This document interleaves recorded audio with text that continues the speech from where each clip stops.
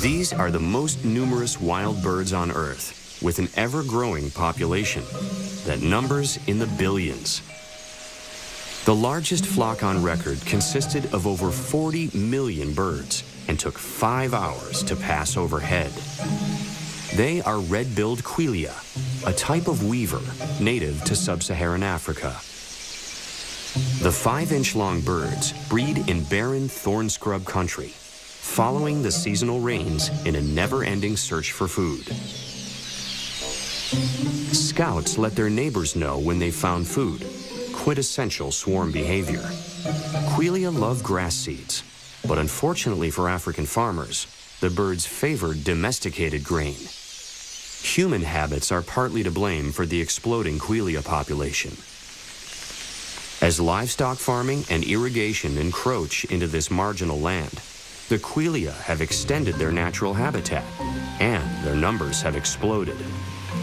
A relatively small band of birds can demolish an acre of rice in less than an hour, earning them a nasty nickname, the locust bird.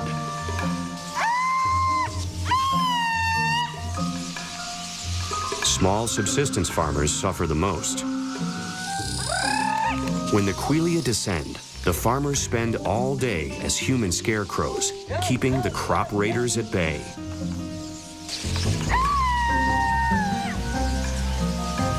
A flock of 1 million Quelea, which isn't uncommon, can consume 60 tons of food in a day.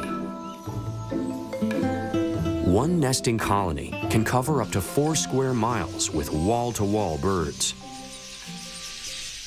Settling down to mate makes the Quelea vulnerable.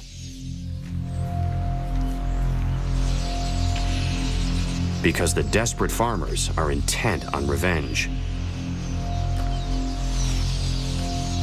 When the birds return to their nests after sunset, they pay the ultimate price for feeding off of these farmers' crops.